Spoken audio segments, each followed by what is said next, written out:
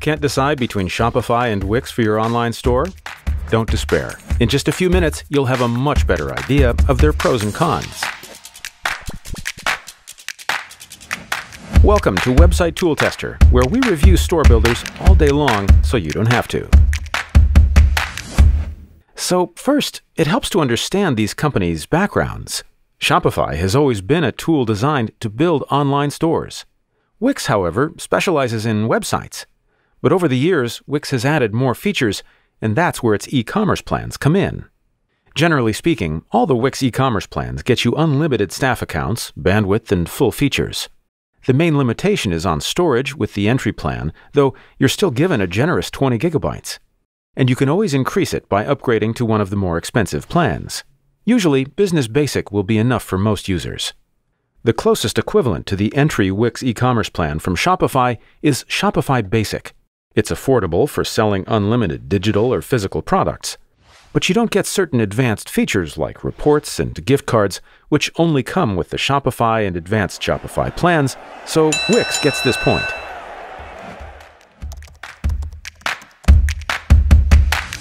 Speaking of features, this is where we've noticed a lot of confusing information online. The biggest misconception has to do with the abandoned cart feature.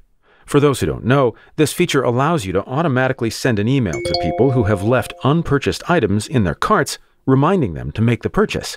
As you can imagine, it's a great way to increase your sales.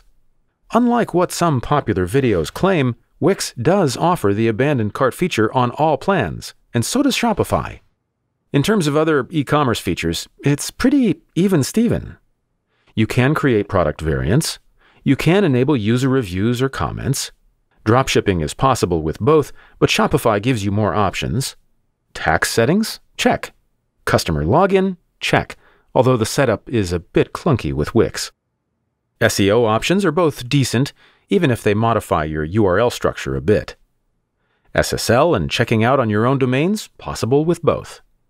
The only thing that is impossible to do with Wix is to create a decent multilingual online store that is also SEO friendly. With Shopify, there are workarounds, but they are currently either a bit clunky or very expensive.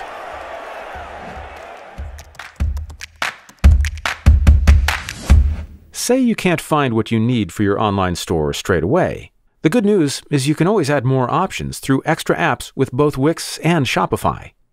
One small difference: with Wix, the app market is mostly about improving your site as a whole, so you get tools for blogging or landing pages. All the Shopify apps, on the other hand, are designed to boost an online store, which is why you get cool stuff like an augmented reality tool to preview items. Still, two great providers for building and expanding an online store so far.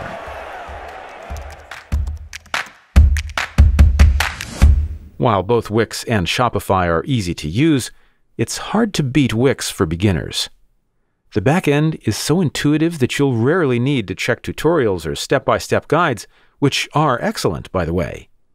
With Shopify, getting started is a serious affair that could take a few hours at least. But thankfully, it's never frustrating or badly designed. Though, ultimately, we're going to have to go with Wix for this round.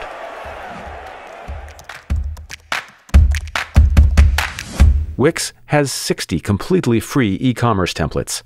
They look modern and stylish, but you can't customize them with HTML or CSS. That's something you do get with Shopify, so it's a shame you only get a couple dozen template options. The premium ones cost between $140 to $180.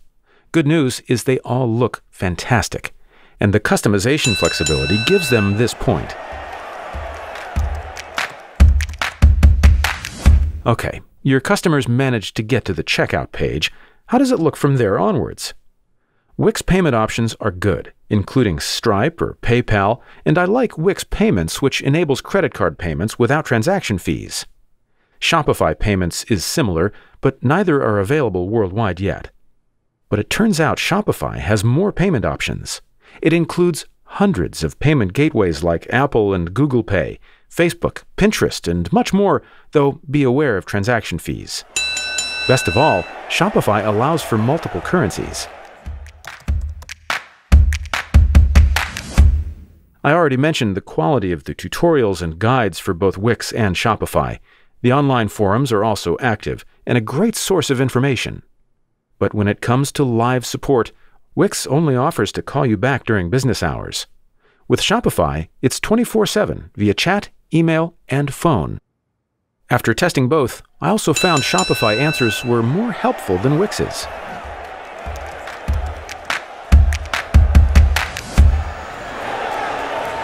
So, looking at the scoreboard, it's clear that Shopify offers loads more options for building, expanding, and more importantly, growing your online store. That is because you really feel like all the features in place have been designed to improve your conversion and help you become a serious online seller.